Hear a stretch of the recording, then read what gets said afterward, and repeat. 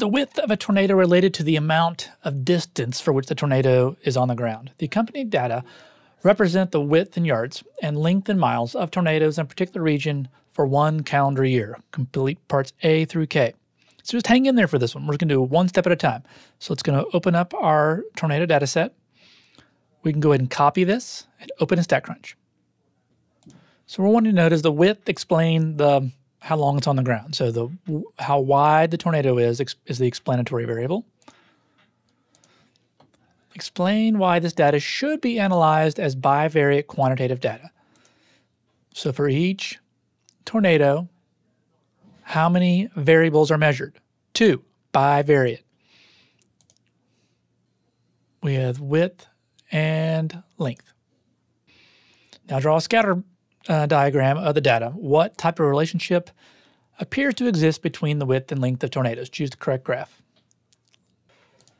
Okay, so here is our data right here. I'm going to go ahead and go to graph and scatter plot. So the width we're saying is the x, length is the y, response variable, explanatory variable. Just press compute, and there we go. So which one of these does it look like? Okay, so it's between A or B. Let's look at C, definitely not C, and definitely not D. So between A and B, notice I've got my 2 dots here and 2 dots here, and this just has 1 dot. So it's got to be this one. So it looks roughly linear. Let's see what we have. Positive, I guess is what it's asking for. So a positive relationship. As the width increases, the length on the ground tends to increase on average. Determine the correlation coefficient between width and length. Okay, so I'm going to go ahead and X out of this, and I need to run a regression. So stat, regression, simple linear, width and length, and just press compute. And I could have just gone here first, and there it is. Here is, it's looking for R, 0.840. Is there a linear relationship between tornado's width and its length on the ground? Looks fairly linear, although it does spread out here a little bit, right? But we can say linear. There aren't any obvious curves. Now find the least squares regression line, which we just did when we ran the regression, right here. So recall, though, the way they want this input is that we're going to put in the slope term first. We're rounding to 3 decimals, so it'll be 0.010 x plus 0.251. So just be really careful on the rounding. I could see you possibly missing that. So go ahead and put that in. Again, notice how that matches up with our line here. Again, StatCrunch does it the way most statistical programs do, and they switch these. The MyLabs, I'll be honest, it sort of assumes you're going to be using the TI-83 384 calculator, and its default regression puts it in this form. Now predict the length of a tornado whose width is 400 yards, and it just says around a 1 decimal place. So again, we can do this one of 2 ways. We can use our calculator and just put this in, 0.01 times 400 plus 0.251. However, let me just show you how to do this on StatCrunch. Edit, and we're going to go over here where it says predictions. So right here, I'm just going to put 400. And then down here, here we go. Here's our predicted Y. And it says around a 1 decimal place, so 4.3. Okay, so was the tornado whose width is 840 yards and length 5.4 miles on the ground longer than would be expected? So this one's a little tricky, I guess. So we need to kind of, 840, it's going to be, let's see, that's 950. How about this one? There's 840.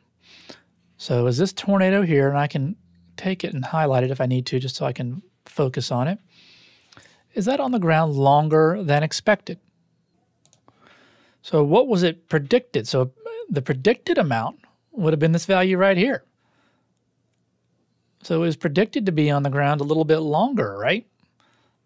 If I'm looking here, looks like that prediction would be right here.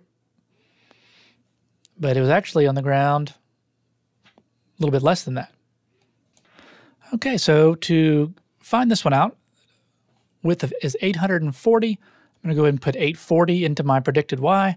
And when I press compute, scroll down, 840 is predicted to be about 8.7. So the predicted length of tornado is 840. So the predicted length was 8.7. Or I could have done that by hand, right? I could have done 0.010 times 840 plus 0.251 is, so 5.4 is definitely less than expected. So now let's interpret the slope. So here's my slope here at 0.01. So for each, and we need to think of our units. And here's our equation again. So for each 1 unit increase in x, and what are our units here? They're in yards.